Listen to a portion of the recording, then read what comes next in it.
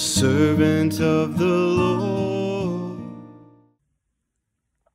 Hello, Pillar. Grace and peace to you wherever you are and in whatever state. My name is Blake Johnson, and I had the opportunity to contribute visually to this year's Pillar Advent devotional, and I want to share that piece with you here.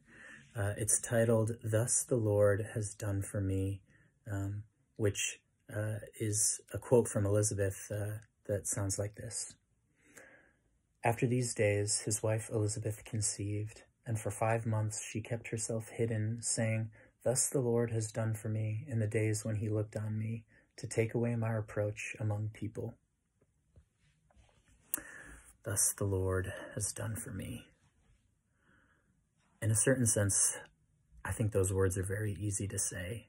We know Christ. We know who he will grow up to be. We know who he will die for, and we know that he will rise again. Thus the Lord has done for me. He's in control.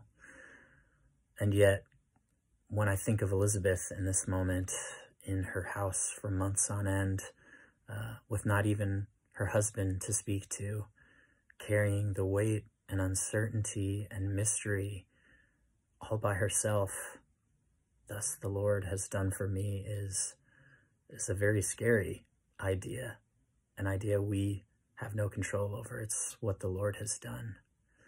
And there's a beautiful moment when Mary comes to visit, and we see or we hear about the baby leaping in the womb, and Elizabeth, I'm sure, being filled with such a joy, such an affirmation that it's true, that the Lord is with her and for her, and "thus the Lord has done for me" can once again be said with a sigh, and there's peace, an at last kind of feeling. And I've thought so much about community making this peace. I had Mary and Elizabeth locked in arms, and as much as I want just the message and the point to be that, in the company of others is where, our faith can be reassured. I know that looks different right now, and that's more difficult.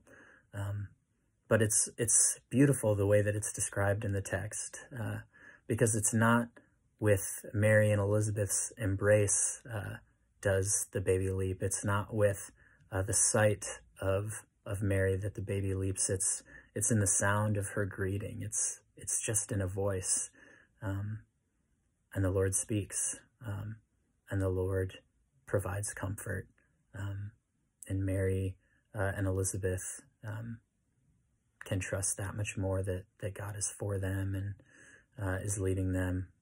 So we can even do that. We can attain that, just a voice. And so my hope and prayer for all of us is that in the ways we can, we do seek to aid each other in our faith, aid each other in our hope, aid each other in our questioning and our mystery, and say together, "Thus the Lord has done for me." In the name of the Father, Son, and Holy Spirit. Amen.